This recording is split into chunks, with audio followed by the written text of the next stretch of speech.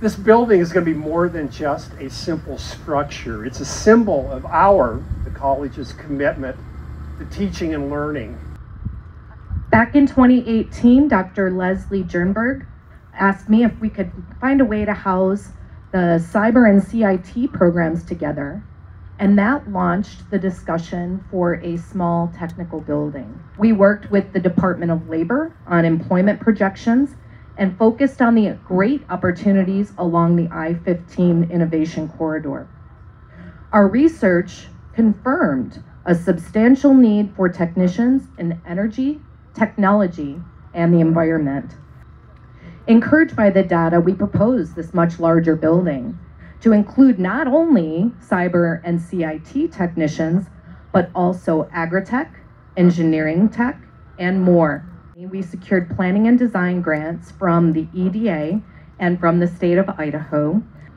Additionally, securing $1 million grants from the J.R. Simplot Foundation and the Battelle Energy Alliance, along with commitments from many of you, made this dream a reality. $32.2 million has been contributed toward this building by the taxpayers of the state of Idaho. So all of you here today, whether you know it or not, have contributed to this building, to the future of CEI, to the future of our students, and to the future of our community. Today we're sending a powerful message to our children and grandchildren. Your future is bright. The community and the state are affirming this belief by investing $50 million in future tech.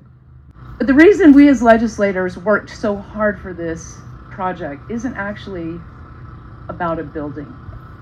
It's about the people. The space is not just about technology. It's about fostering the spirit of curiosity and the joy of discovery. So this is from Kay Ryan, and it says, I simply want to celebrate the fact that right near your home here, year in and year out, community colleges are quietly saving lives and minds. I can't think of a more efficient, hopeful, egalitarian machine, with the possible exception of the bicycle.